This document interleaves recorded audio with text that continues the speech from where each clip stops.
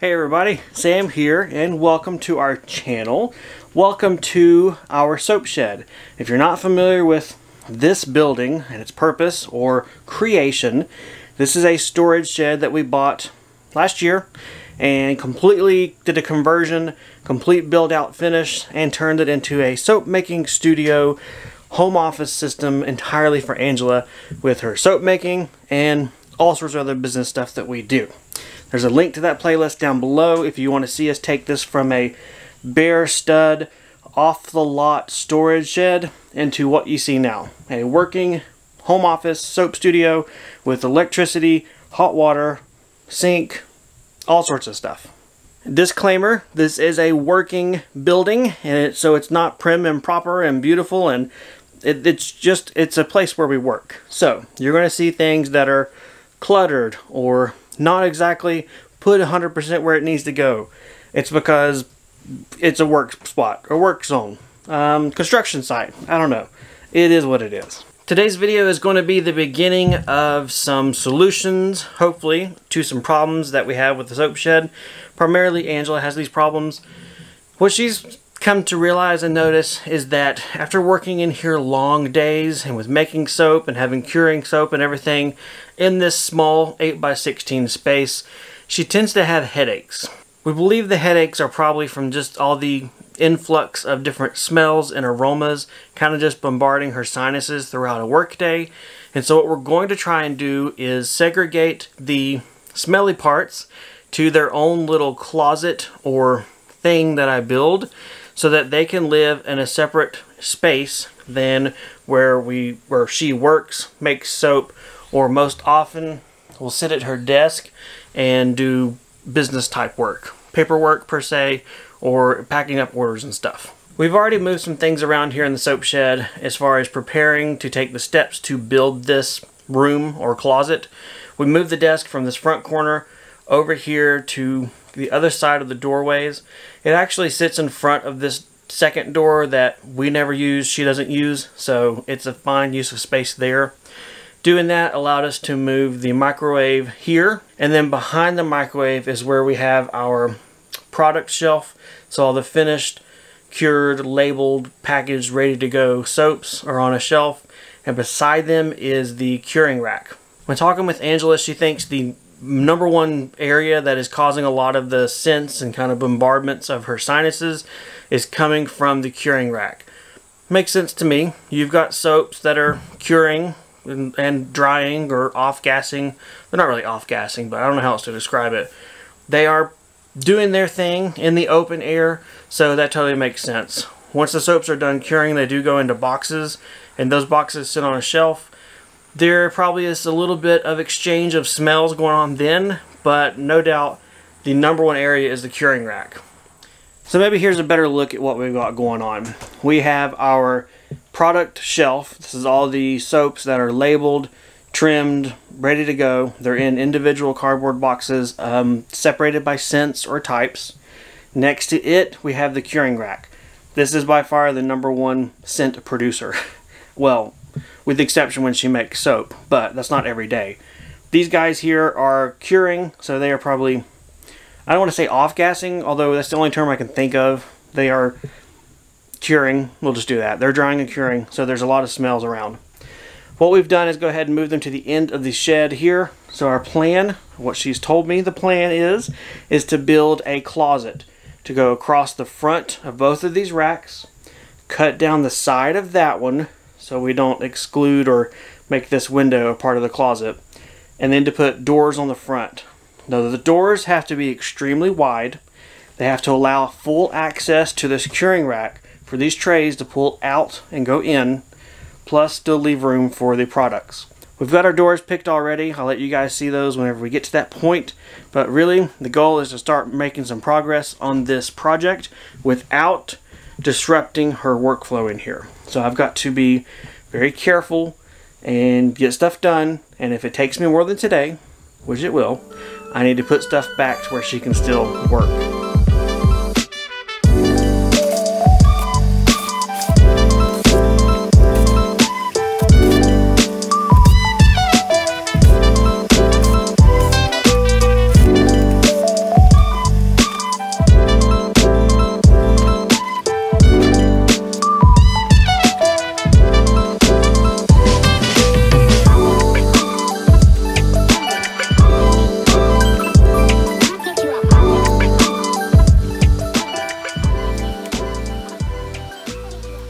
I need to consult Angel on something because I'm thinking it'd be easier to build the closet on this wall where the curing rack and shelf originally was. So, yep, time to phone a friend. So do you want me to pivot this? Yeah, just remember the plumbing. Yeah. It makes me think we should put the bun rack there. Okay. I don't know. We'll see. I mean, we can. I think it goes over top of it. It's not going to matter if that gets splashed because it's going to have a surround. Mm-hmm. That's heavier than it looks.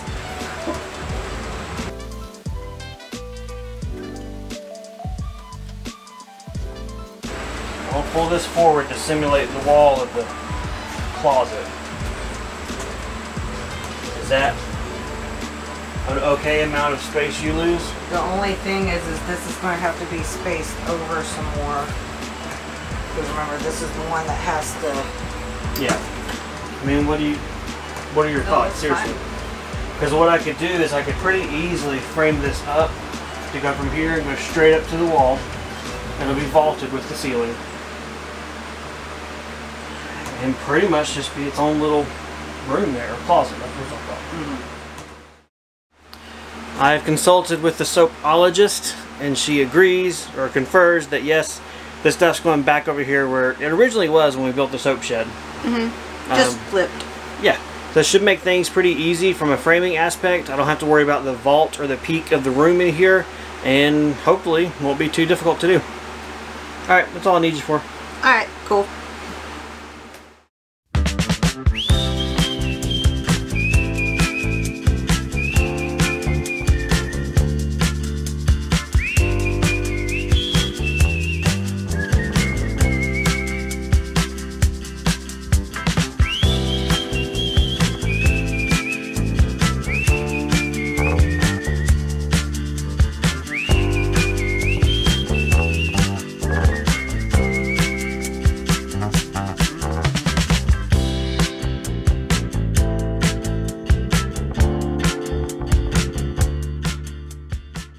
I'm happy to report that progress is being made.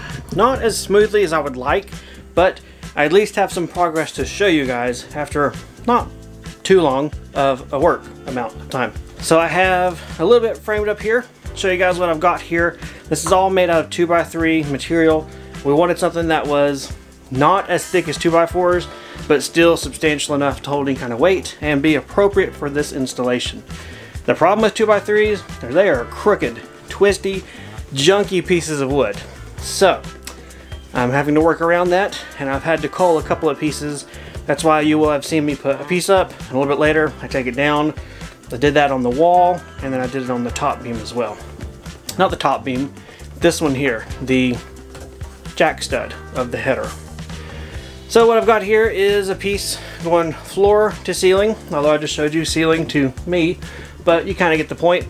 This one goes all the way to the top. It is cut to the correct angle way up top for our roof pitch or ceiling pitch. That's locked into the ceiling, it's locked into the floor. It's also got a bottom plate down there. And then 90 degrees to it is the king stud, or sorry, jack stud of our header. This one is perpendicular to this one and holds up our double header, which is two 2x3s.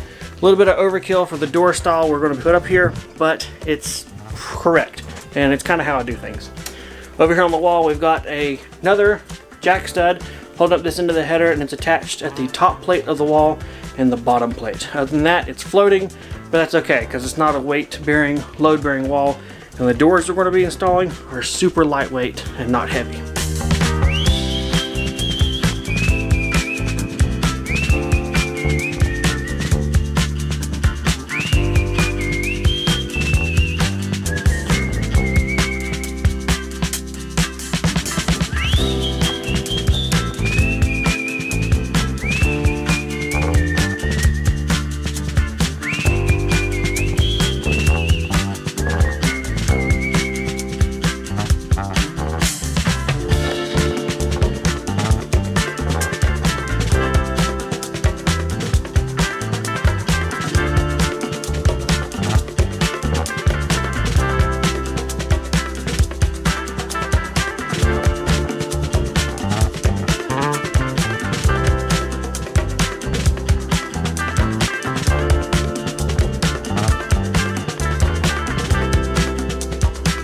Well, I think that's a pretty good stopping place for today, mainly because I am going to stop here for today. I need to go ahead and get some paneling for the sides, but also ask Angela a few more questions as far as how much stuff she wants to plan on hanging on this new wall that she'll have right here at the sink, and if she plans on adding things like towel bars or hooks or things. I want to make sure I add the proper structures behind it to support that so there's never any issues. I'm also kind of thinking that'd be a cool place for some wall shelving, maybe up near the top, maybe some crates or something kind of decorative for her to store some of her towels and things. But again, I got to get her opinion and see what she's got in mind too. This is all new wall space, so it would be kind of cool to get creative to see what we can add in this area to further maximize our organization and storage in this small little soap shed. Otherwise, I think it's pretty good progress. I got the main framing members put up in place, got the header built, the tiny little cripple studs way up top there, and everything's looking really good. I was also careful and made sure I cleaned everything back up as best I could. That way, in the case she wants to come out and work and make some soap or do some labeling or order fulfillment, the place is clean and pretty much exactly the way I found it, with the exception of my tool bags over there, and I think that's about it. But I'll do a once over on everything again before I leave. Alright guys, that's it for this part. Give us a thumbs up if you like it. If you got any questions on this video or anything else otherwise, you know what to do. Otherwise, take care, and we'll see you guys next time on the homestead.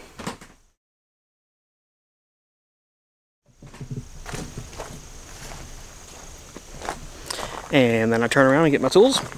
Well, I clean up those tools too. The chop saw. Alright, party's over. Now we can start cleaning up everything.